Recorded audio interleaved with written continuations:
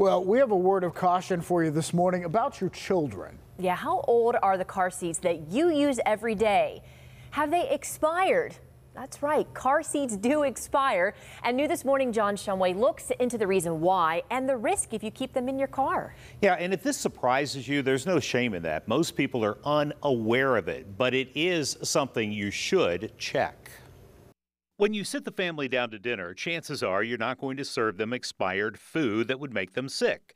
That's why food has expiration dates. Well, there are also expiration dates on your car seats. You should be taking it seriously because this is your child's safety. You'd rather put out for a brand new car seat that you know is going to be effective in keeping your child safe in the case that there's an accident than taking your risk with something that might have a faulty part to it or a part that's worn out and is past its expiration date. The chair of the AHN Pediatric Institute, Dr. Joseph Arakri, says the expiration date is needed. Because they are made with many different materials. And some of those materials over time will start to degrade. Specifically, the straps.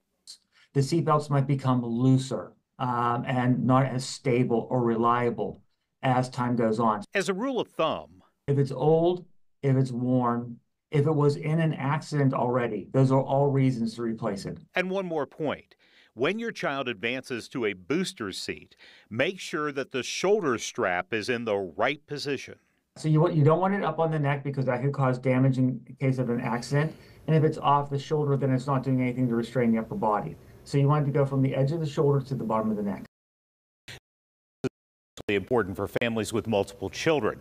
Passing on a car seat from one child to the next or from parents to grandparents keeps the car seat in service perhaps longer than they should. Yeah, and I imagine some are thinking, it's no big deal. They don't use it too often, you know, and it just only takes that one time.